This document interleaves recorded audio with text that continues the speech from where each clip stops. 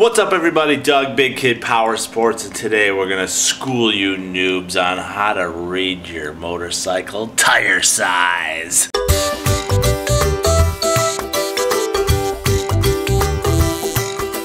So for an example, we have a V-rubber dirt bike tire. This is a rear tire. The size on this tire reads 100, 90, 19. There's three numbers on this. 100 refers to the width of this tire in millimeters, so 100 millimeters.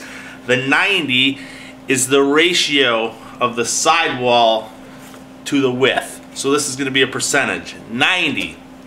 So the height of the sidewall is 90% of the width of this. Does that make sense? That one's a little hard to follow. Layman's terms, this is almost as tall as it is wide. Alright, that's what that means. And 19, well, that means it fits on a 19-inch wheel or rim, however you prefer to say it. So now you know when you're going to buy tires what you're after. Specifically, that last number, that's going to tell you what size wheel this tire will fit on. Obviously, an 18 is not going to fit on a 19, a 19 is not going to fit on a 21.